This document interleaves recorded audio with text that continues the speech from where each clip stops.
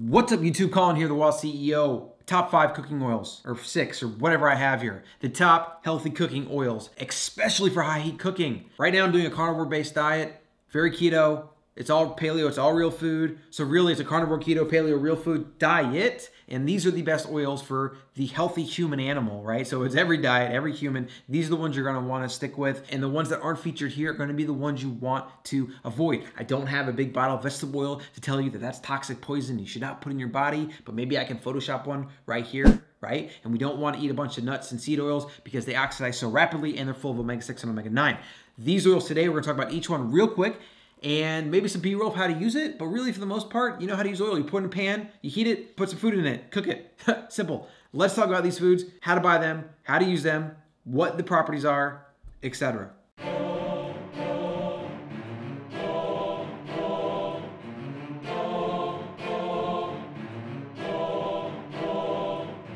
One of the oils that you probably shouldn't be using and or buying that often that everybody says is amazing for you, and that is olive oil. Olive oil is actually one of the most counterfeited foods on the planet, believe it or not. Most olive oil that is tested on supermarket shelves, I believe the numbers were around 90% were fake. If they took random bottles of olive oil, we're talking the good stuff, the cheap stuff, whatever. Most of it's fake. Most of it's a combination of canola oil, grapeseed oil. Sometimes it's even soybean oil. Organic doesn't necessarily mean it's any better. There's just a lot of food fraud that goes on in our country, in fact, everywhere, that most consumers have no idea about, right? This is a whole nother deep rabbit hole to go down into. I just read a book called Real Food, Fake Food on this. It's pretty startling, actually. But olive oil is one of those big foods that is just so fake so often that you probably don't want to eat it. That's the one thing. It also oxidizes very easily, so you almost never want to heat olive oil. I stick with really good olive oil. This is, I don't think this is even a good brand. This, honestly, I told my mom not to buy this again. This was in the, I mean, it might be okay, brag, maybe, I don't know. I would just avoid buying olive oil unless you can buy directly from a single producer that owns the farm. There are a couple brands where you can do that. And so stick with that, and then don't heat them. Just, you know, pour it for salads and as a dressing or as a marinade maybe, but don't really heat olive oil. So that's that taken care of. Now the other one is one of those awesome fats, and it is ghee, which is clarified butter. Now clarified butter is basically butter that's heated up so that the fat solids basically separate, and then you pour off what's left, which is clarified butter. And then there's some versions like, if it's a more brown, it's kind of more the Indian style where they brown it, make it a little bit nutty, so you have kind of a brown ghee, whereas this is just like a plain ghee where they separate the milk solids and strain it off. And this is just really an amazing product. It has all of the amazing properties of butter, but you can cook with it on a higher temperature because you remove the milk solids and it won't burn, right? So if you've ever put butter in a pan, like when you're cooking a steak and you're doing the butter basting method and you start really smelling a burntness and you can even taste that, that's when you're burning the butter, you're oxidizing. That's not good. You want to avoid that. So ghee is something that, I mean, you could even put this in coffee, like if you're doing like a butter coffee or something, you can do this instead of butter. It's really an all-around amazing product.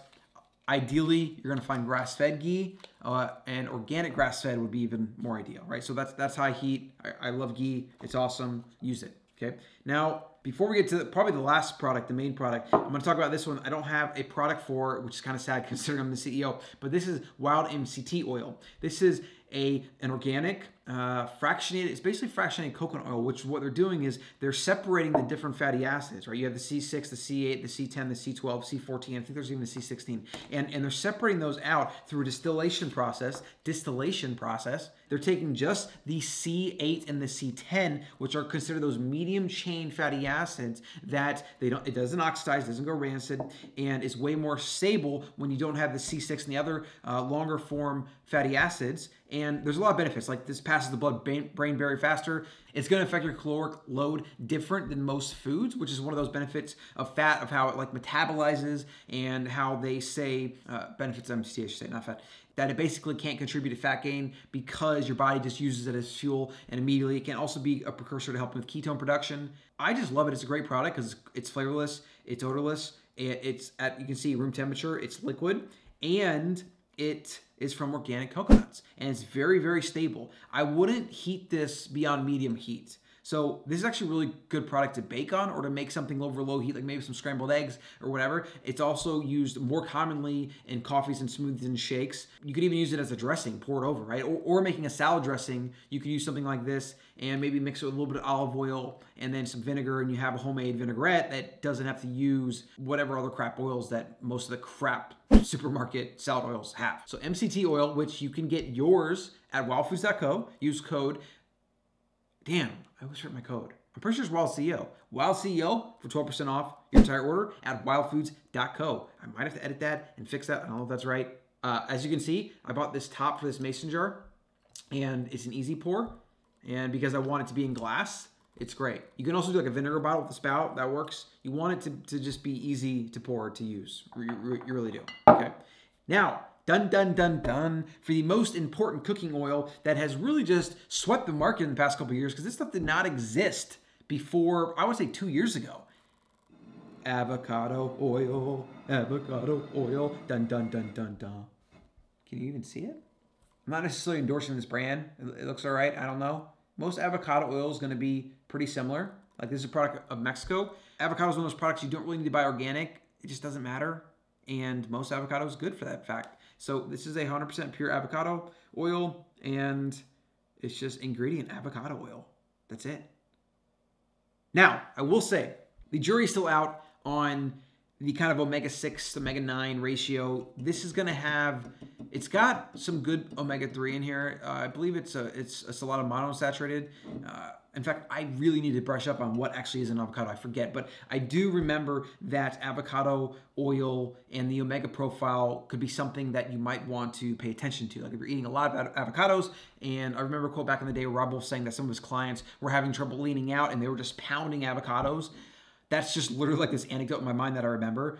So that might require some further research. I don't use so much of this where I think it matters. I'm mostly using this as a high heat cooking oil so that I can sear something like a steak, and I don't have to use something like grapeseed oil or canola oil or any of that other garbage vegetable oil that you, me, everyone on the planet should not be eating, okay? So avocado oil is my go-to for high heat cooking. It is one of the most stable high heat cooking oils there is. I think the rated temperature is like 500 degrees, which is pretty substantial. Yeah, avocado oil. And now another form that I really like from this brand, Chosen Foods, is this avocado oil spray. Let's see. Oh, whoa. That was a stream. That wasn't a spray. I'm gonna have to find out where that went. Problems. Okay, my bottle's literally not working. Maybe I need to shake it or something. There we go. Oh my gosh. Okay, maybe it doesn't work upright. I don't know. Maybe no one actually, I mean, if you think about it, who's actually spraying anything like this? Probably no one. So maybe you have to do like that. So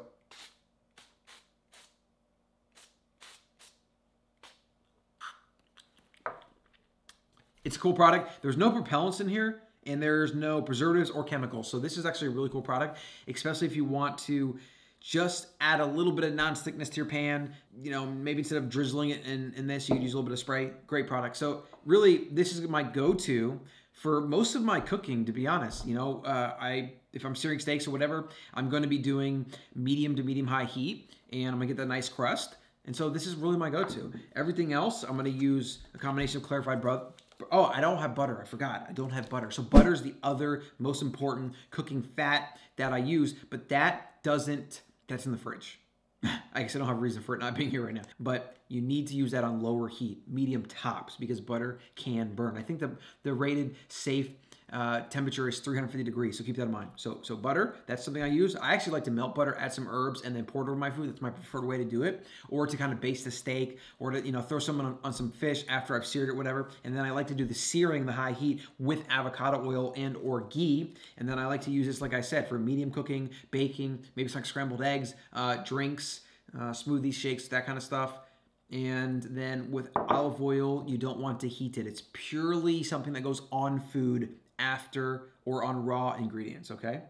So that's gonna wrap up today's video, a really short intro to the most important cooking, I should say healthy cooking fats and healthy cooking oils that really everyone should, doesn't matter what diet, right? Because if you're cooking food at home, you're gonna need a combination of medium heat, low heat, and high heat, and you wanna find fats that aren't full of omega-6, that don't oxidize easily, and that aren't going to make your long-term health suspect, right? Like, there's just so much with vegetable oils and seed oils and just other refined oils and nuts. Like, there is so many problems with omega-6 heavy, pro-inflammatory, easily oxidized, maybe even oxidized before it even gets home, then oxidized when you cook with it.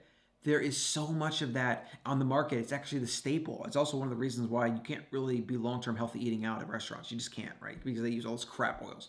So I hope you find this video useful. Go and get some of these, right? Stock your pantry up with, I mean, if I would just like, say, really just this, right? And obviously get some MCT oil because it's versatile for a lot of other reasons. And this is actually really good on the body if you have some skin issues. It can also be used in the bedroom. Get these oils, put them in your pantry, make them a staple, and then let me know how you think in the comments of how you use these or like to use these, or if you have questions or comments specifically about any of these, or maybe an oil I'm not thinking of. I know I'm not mentioning lard, tallow, or I even have a bison tallow. Really, it would probably just be lard and tallow is really good too. But again, those are kind of medium heat oils. You don't really want to use those for high heat cooking, which is why I go to the plant kingdom and use the fruit oil. It's actually fruit oil. Oh, palm oil, that's another one. So really good red palm oil, if it's sustainable, which most of it isn't. That can be a good high heat cooking oil as well. And then obviously coconut oil is not mentioned here, but this is basically coconut oil. So this actually has a higher smoke point than coconut oil because they've removed some of those more fragile fatty acids. Coconut oil, though, is, again, it's kind of like a 350 rating. You don't really want to heat it beyond that or you run into issues, okay?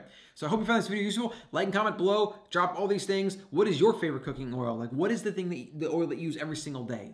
Is there something I'm missing here? You know, is there something you want to add to this? Drop it below and let me know what you think. Make sure you like and subscribe if you want more videos on keto, carnivore, real food, paleo, and a high-fat, low-carb, intermittent fasting way of living. I know it's a lot. It really depends on your flavor and your style of the month, but I got tons more videos on that. Right now, personally, before you tap out, I'm doing a lot of carnivore, so I have a lot more videos coming out. We actually had Sean Baker on the podcast today, so I'm excited about that. Make sure you like and subscribe, and you can find the podcast on iTunes, Apple, or iTunes is Apple, Spotify, or Google Play, The Ancestral Mind. We got a lot of great content there, and you can really get more of in-depth interviews on all things health, nutrition, food, life, even some mindset and psychology at times, and even some productivity stuff at times. All right, so I'll see you in the next one.